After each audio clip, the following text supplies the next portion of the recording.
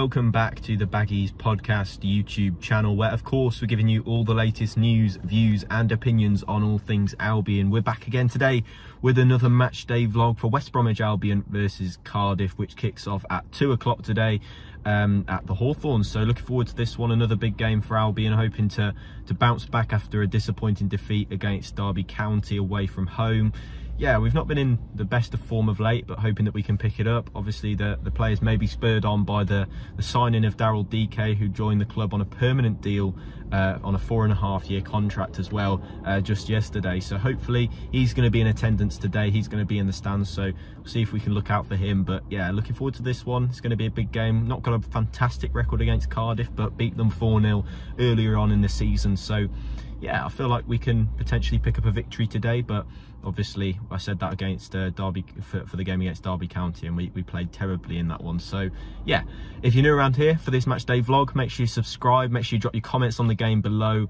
If you're new around here, please do click the subscribe button. It'll be amazing. We've made quite a few subscriptions over the past few days because of the new signing videos that we put out. But yeah, make sure you're sticking around to the end of this match day vlog to see all the atmosphere and the clips from the game. So let's get straight into it.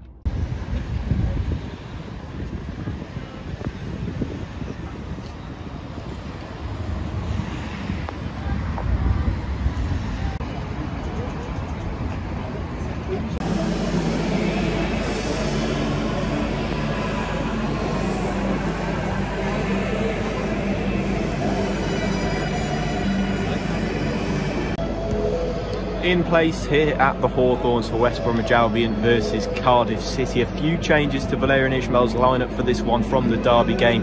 Tom Fellows and Taylor Gardner-Hickman both come into the side. Tom Fellows, of course, making his league debut earlier on in this season and now getting his first league start. Taylor Gardner-Hickman, of course, doing so well already, and having received that 4.5-year contract, it's really nice to see him getting a start ahead of Darnell Furlong in this one. Tom Fellows coming in for Grady D and Garner. Then we've got Carlan Grant, who recorded a positive lateral flow test, which turned out to not be COVID. Comes back into the side in the left wing position in place of Adam Reach. Then you've got Alex Mowat, who comes back in, who did actually have COVID from the same testing as Carlan Grant, but comes in and will play in the central midfield alongside Jake Livermore. The lineup is Johnston, Bartley, Clark, Kipray, Taylor Gardner-Hickman, Mowat, Livermore, with Townsend at left wing back, and a front three of Fellows, Robinson and Carlan Grant. Looking forward to this one at the Hawthorns. Daryl Dike is going to be announced and unveiled at half-time, so looking forward to getting some clips of that. And yeah, looking forward to seeing him at the Hawthorns for the first time. But yeah, looking forward to this one here, West Bromwich Albion versus Cardiff.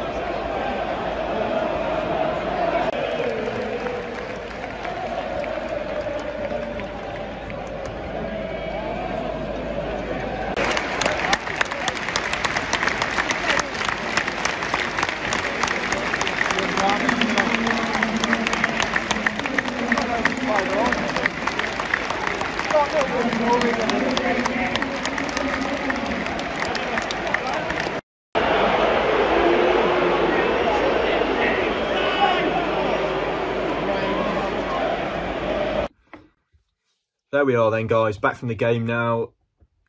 Awful again. This is kind of my initial. If you're new to the channel, I know we've had quite a few different subscribers coming in from the DK video, but you know, this is like a bit of an instant match reaction for me. I've literally just got through the door. I'm absolutely appalled by that performance. I think to start with, I think we have to, before we get into any of the external factors, the performance was still not good enough. I think, you know, yes, I think you should have.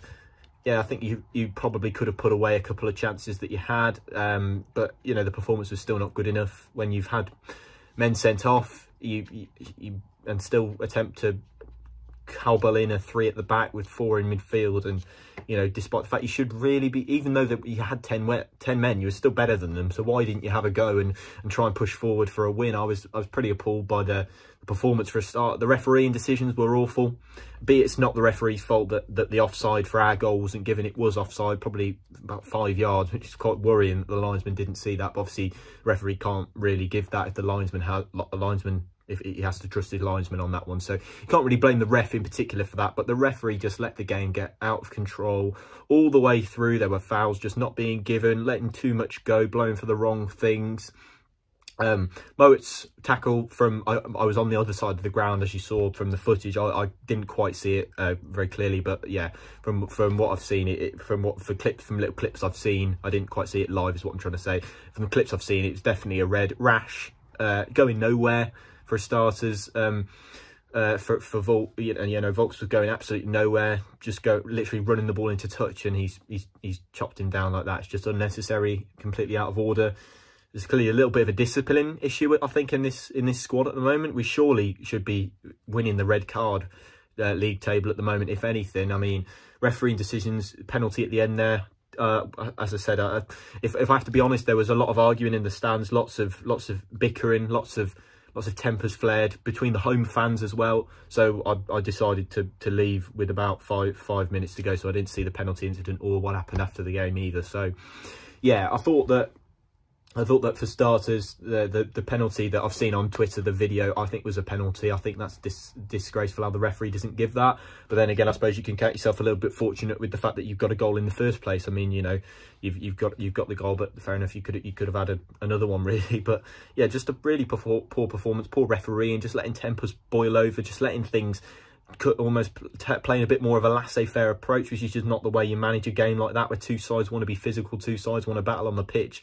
And, you know, for me, the ref let a lot of players, including ours and including Cardiff players, get away with quite a lot. Time wasting, tackles flying in everywhere. I think he just let them get away, let everybody get away with a bit too much than he should have, which allowed the tempers to be flared. And that boiled down to what happened at the end of the game.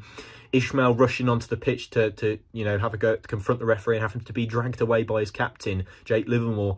I'd like to say something about Livermore. I may get pelters for this. I thought he was actually really good today. I mean, yeah, yes, his passing range is never going to be good, but for me, he played like a captain today, and his actions off the pitch after the game certainly showed that he's got the captain's mentality. He came in, the fact that he's telling his manager to stand away from, you know, stop trying to, you know, fight the referee is a bit out of order. I like the passion from Val. I rate that he cares. It shows that he really does care about this cause, and I like to see passion. But when you're acting like that, I feel like it just shows that it gives the players the wrong message. It sparks off a little bit of a, well, our manager's getting up in the referee's face, why can't we? And that's probably what happened with Johnston. I mean, I didn't see Johnston's incident. I haven't managed to get a clip on Twitter or anything like that. So if you saw it, please feel free to elaborate on my thoughts in the comments. Apparently Johnston's had Flint in a bit of a headlock or something along those lines. In that case, I suppose that's a red card, but from like some still images I've seen, it looks nothing more than a bit of handbags for me. The referee, as I said, didn't stamp down on a lot during the game, and stamped down on, you know, quite a few of the wrong things, leading to tempers being flared. You know, it just living proof again that Championship referees are incapable of controlling a match. You know, there's several difficult decisions, but I won't let that distract from the fact that it was a really poor performance from Albion, and I'm really disappointed with the way that we played. And you know, nice to see Dike at half-time. Seemed very happy to be here. I'm not quite sure why at the moment, to be honest. I was really optimistic about the signing, but I watched that, and then I think, does a striker solve it? And then I think actually probably not. I feel like there may be more to this. There are a few chances in there that you probably would you would create a bit more with Dike up front. You know, his strength, his power, his pace could help you get in on goal quite a lot more often. And then obviously flicking balls on and grabbing goals in the centre of the area. Possibly, yeah, maybe he does grab you some more goals and perhaps digs you out of holes that you've dug yourself by playing badly like today. But you know, realistically, is he going to get a lot of service from what I saw today? Maybe not, and it's quite annoying. But I'm not. I feel like, you know, he seemed a little too. It's nice to see him happy at half time, but you know, maybe he may find himself with a lot of expectation, and I hope that's not too much for him. But yeah, those are my thoughts. Poor performance, poor refereeing on both sides. You know, I'm not going to. I am wearing an Albion shirt, but I'm trying not to be too biased, because you know there were refereeing decisions that went against both sides today and officiating decisions that went against both sides today. But overall, the ref failed to keep any control of the game. With thoughts on Ismail, I feel like I like the passion, like that he cares, but he has to show more control and he has to keep his head. And same as Sam Johnson, I feel like that's his last game for us. I wouldn't be, you know, if it means we get some money for him, I wouldn't be. In the end, wouldn't be opposed to seeing him go for some money if we get some money for him. So yeah, not the end of the world really. We got other goalkeepers, but yeah, I feel like it's his last appearance for us, and it's a shame that it's ended that way with such a great season that he had last year, which is a real shame. But those are my thoughts on the game. Drop yours down below. I personally didn't enjoy it at all, mainly because of the arguing, the bickering around me in the stands. It just took away from the game really. I'd have liked to at least try to enjoy it without, you know, scuffles and whatnot going on around me. But yeah, thank you very much for watching. I hope you've enjoyed the matchday vlog. Looking forward to seeing Dike in an Albion shirt very soon. Make sure you subscribe, drop your comments, drop your likes down, and I'll see you in the next matchday vlog. See you later. Goodbye.